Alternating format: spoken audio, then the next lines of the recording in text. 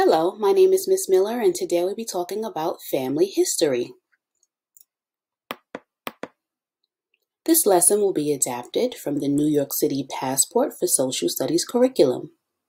We'll be looking at Unit 4, Mini Unit B, Day 3, and the title is Families Have History. Pre-lesson discussion.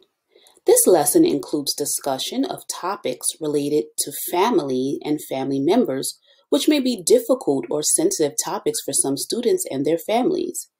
It's recommended that you discuss this lesson with parents or guardians prior to ensure that students can 1. Access family photos, 2. That parents and guardians are prepared to engage their children in these discussions, and 3. So that you can alter the lessons as needed.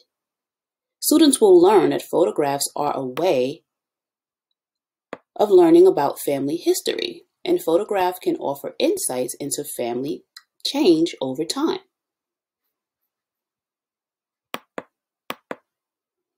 Focus questions. How can we discover our family's history? How do families change over time? How can we keep track and record our family history?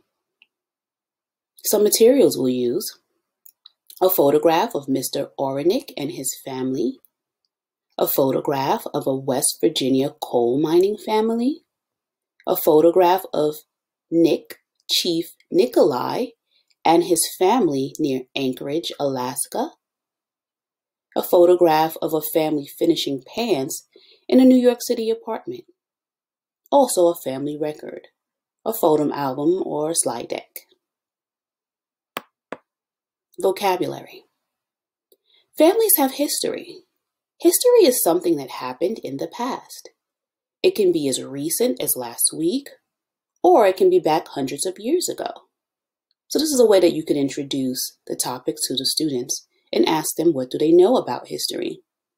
Then you could mention that a photograph is an artifact that can give us a lot of information about our ancestors.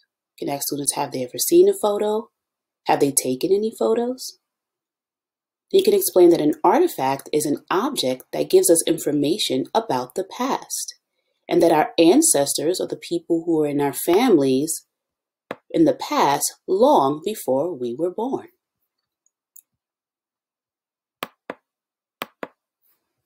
So the first activity could be a family share out. Students can show photos and tell or identify the members of their families. If students are unable to access photos, which is something that you would determine prior based on the pre-lesson discussion with the families, then students can show drawings and tell and identify the members of their families. Then they could add the images to an album. So here, an image of an album, which is something I would have just to show students what a photo album could look like. Here is a printable book I found on Teachers Pay Teachers, which is free. And here you could have a digital book, a digital slideshow where students can add those images. So as I just mentioned, on teacherspayteachers.com,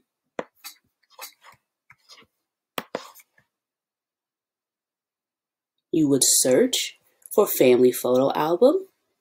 I sorted by price and ascending, so you would receive the free items first. And you can look and see what best meets the needs of your class.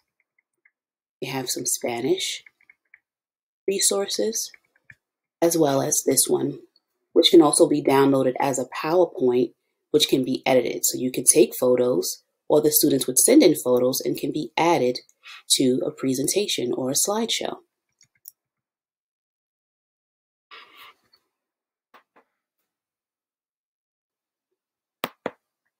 Activity 2.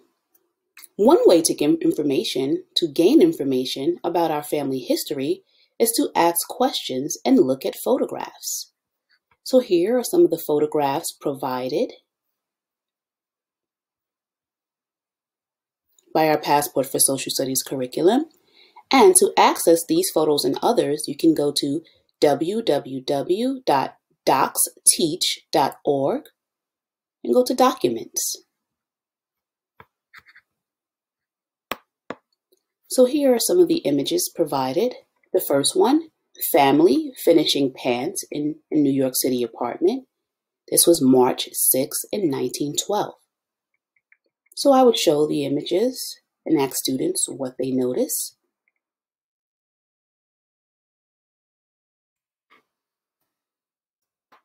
Here's another image, the photograph of Nick Chief Nikolai and his family near Anchorage, Alaska.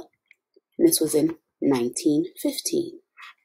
So once again, I would show the students the image. What do they see? Who do they think these people could be? Where are they? And below is a description and additional details regarding the image.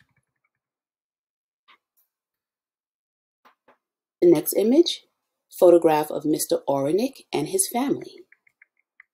And this was June 14th in 1946. So again, ask students what they see, where they think they could be. And here's another picture, another photograph of a West Virginia coal mining family. And this was in April of 1974.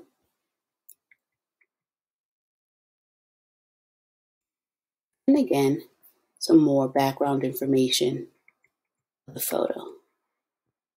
So now that the students had a chance to look at the photos, now they could write.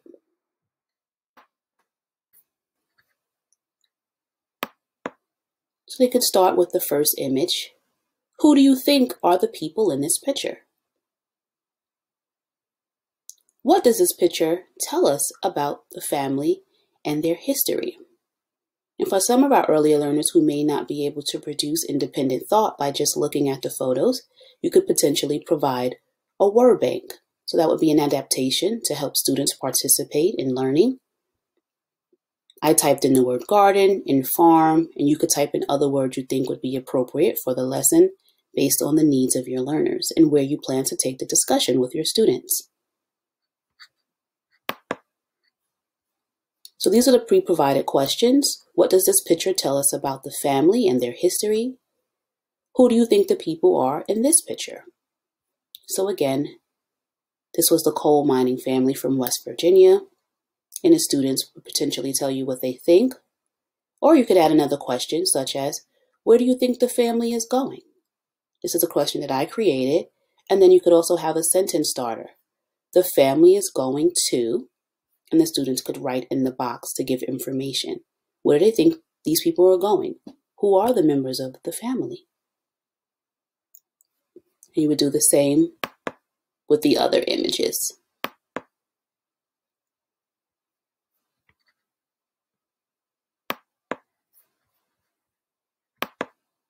So some adaptations for the lesson are to provide options.